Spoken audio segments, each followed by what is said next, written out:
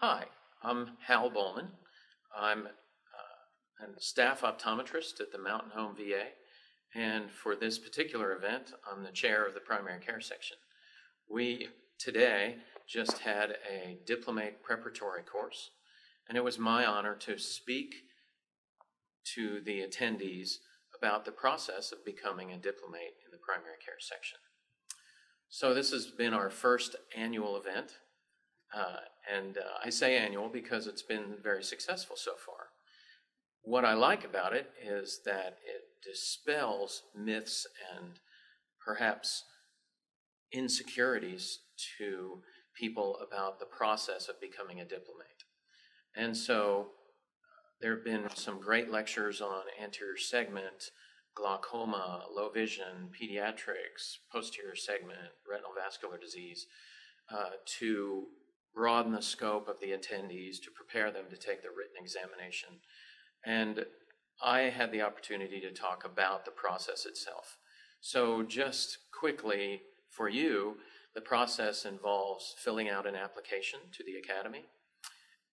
Once we receive the application, we assign a mentor for the applicant, and we advise you on how to start writing the written case reports. 10 case reports are required. You could substitute 3 of the case reports with peer-reviewed journal articles if they've been written in the last 10 years. The case reports come from various subjects and must come from various subjects because we are the primary care section.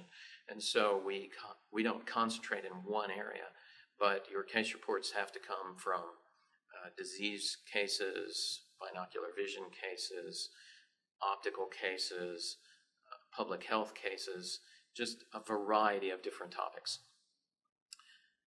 Now, once 2 case reports have been accepted, then you're eligible, you're eligible to sit for the written examination.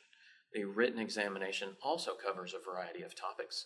It is a 3-hour test, written test, with 1 hour of slide recognition questions. So it's overall a 4-hour test. Very comprehensive, also on numerous topics, as I mentioned before.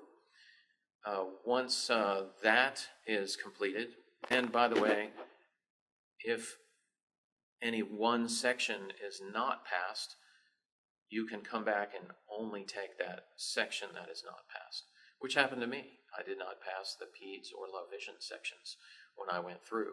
So it's not unusual for candidates to not pass the whole thing the first time around, but it allows you the opportunity to improve your clinical acumen by study and come back and pass those sections the next year.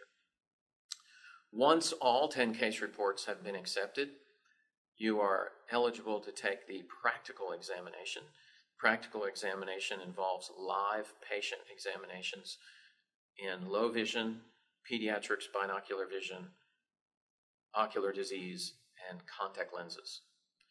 You have 45 minutes to examine a live patient and 15 minutes questioning with the proctor present. Then you're also eligible to take an oral examination after all 10 case reports are completed.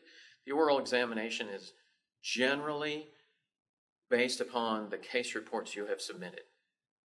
Some of the topics may stray from the case reports based upon maybe some extra knowledge or studies or medications or adverse reactions or things like that that may have impacted the patient. Say, for instance, an examiner may ask you, what if this happened, where would you go with it? And so once all of those sections are completed, you become a Diplomate in the primary care section. And that is our goal, to mentor you through the process, to help you learn more, which is why I went through the process, was to learn more, to become a better optometrist for my patients. And I wish you the best of luck. If you so choose to become a Diplomate, we will help you all that we can. Thank you.